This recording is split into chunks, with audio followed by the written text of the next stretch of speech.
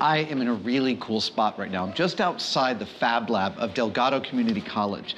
In here, the students are working on an amazingly cool project.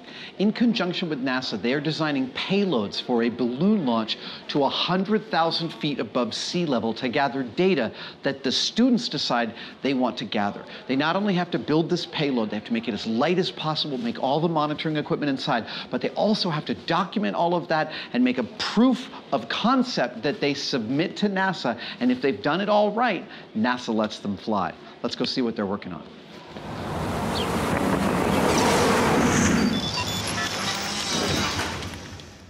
Hello. Hello, Joanna Rivers. Hello. A pleasure. Adam, really nice to meet you guys. So walk me through the program that I'm just about to see. All right, this is the Louisiana Aerospace Catalyst Experiences for Students program, and it is spun off from the Space program out at LSU. We are currently funded by NASA, and their job is actually to build a payload based on some very simple principles. We take them through engineering, we take them through electronics, payload development, documentation, and doing project management. So it's a 9-month program. Our students come from a wide variety of engineering or no engineering experience.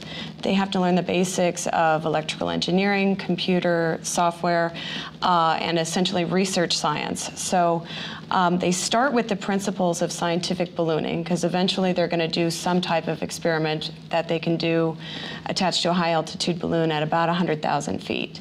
So this comes out of NASA's budget for educational outreach, is that right? Yes. And they're trying to hopefully foment more future NASA scientists and scientists in general. Yeah, 3 years ago, we got a grant that was specifically geared towards doing community colleges. So that enabled us to get all the other equipment that the students are going to need to get everything done. And now we're trying to become a self-sustaining program. So we just get a small grant each year to travel out to Columbia Scientific Ballooning Facility so that they can launch their payloads. Yeah, one of the interesting things about the first iteration of the program was that the space grant component that we had also wanted to attract women and minority scientists, which is very underrepresented, especially in this area. I think There was only 1 or 2 that were initially at the first few launches before we got in. But this group, we actually had more than 40% female participation during the process, during the time that we had the program running under that grant. How many years has the program been running? It's our 3rd year. Okay. So it's fascinating, too, that you're concentrating so much on the written part, because that's such a key part of science. I mean, the fun part is the iterative construction of prototypes and testing, but writing it all out so that you're communicating it to others is really the hard part. They have to write a full flight readiness review for their payload, and that's usually around a 120-page document. And the students get to go to NASA and test out their devices. Oh yeah, they have to stand up in front of the Columbia Scientific Ballooning Facility engineers and scientists, and they have to give a presentation to convince NASA that their payload is ready to fly. And if they do not properly present for that, they have about 2 hours to fix their presentation and, make sure that they are meeting everything on that checklist to go. I'd love to talk to some of the students about the iterations and the different designs they've been working with. Well, there's some of them are here. Excellent.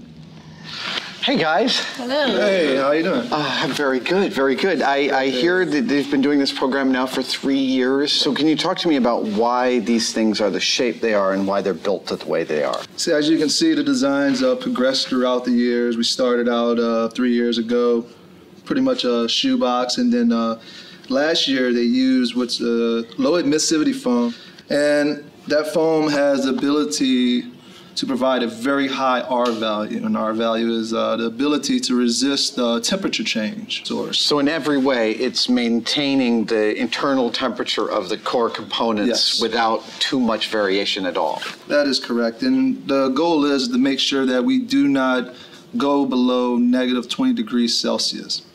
And the reason for the construction of the payload is it was just the it's so light. Yes. 116 grams. That's how much this weighs? Yes. What is your target? Like, you have a design restriction in terms of how much total weight you can have? 500 grams is our restriction. Oh, so you're way under. Yes. Yes. And the whole goal of the construction was to minimize space. This is why the structural supports are on the outside, and we ended up, hollowing it out to cut more weight because it was not necessary. So if the yellow one's the first year, is this the second year? Yes. And then Both of these were the These were both the second year. two different teams. Two different approaches. Last year, this team had a leg up. They were electrical engineers. They built their own circuitry, completely threw away the prefabricated board and designed their own and cut every little bit off. There was a contest last year to see who would have the lightest payload. And this team from Delgado Community College blew away everyone else. Really? And this year, we have to one-up them. And this is your guys? And these are our guys. Do you feel like the collaborative process is leading you to the best solution each time, even if it's a rough process? That's the goal. Yeah. And that's where we're ending up with this. This is how we came up with the design originally. It started out as just a cylinder, and the cylinder evolved, and it's continually evolving. So you guys haven't flown these yet? No, not yet. No. So what is that plan? How does that exactly work? Our first try at flying is the real deal. Now, this is a NASA program, and so there's an awful lot of paperwork detailing every decision we made and how we came to build this thing that we want to use their money to fly it. And they read it, and if they think it's worthy, we get to go. So hopefully we will connect all the dots in a way that I guess they're grooming us for NASA kind of process, because they don't get to experiment too much before they send things up. And if it works, great, and if it doesn't, everybody's upset. Right. So we're investing 2 whole semesters in this, and we're going to watch it fly once. So it sounds like the construction is just a small part of the whole project. The writing about it and the figuring out how to write about it and how the design should go is significant. Are you reading other people's papers from NASA archives in order to understand how it gets talked about? Or I've been doing some reading of some solar radiation articles and things like that, educational things about that. But that's the most difficult one, I believe this one, with the radiation, because these are pretty simple to understand and their purpose, but I previously had no knowledge about anything about solar irradiance until I started working on this. So at the beginning of this project, you start and you think, wow, I'm going to actually work with NASA, and you have in your head a picture. How much of that picture was left, and how much were you surprised by the process? First bubble to pop was, if you put a camera on there, you better have a real good scientific explanation for why that camera's going up. And fascinating. I'm guessing that's what everyone wanted to do at the beginning. Absolutely. Got to put a camera on. Ooh, I want a picture from 100,000 feet of me waving at the camera. Right. And no, you have to have an exact scientific, reasonable reason for putting this weight on this payload. And that was the first one. And it's still fascinating and interesting, but we're not playing. Yeah. We're working hard at it. So apparently we're going to do a test with one of these. Tell me about what's going to happen. Yeah, so we're going to do the test here with Big Easy. Muhammad here designed the circuitry. He's been doing calibrations on it. And the whole point of this drop test is to see that the circuitry is able to hold its calibration and that the structural integrity will be able to uphold the fall. And 20 feet is the minimum here. All right. Well, let's drop it. All right. All right. Go for it. 3, 2, 1. Does it hurt to watch it go?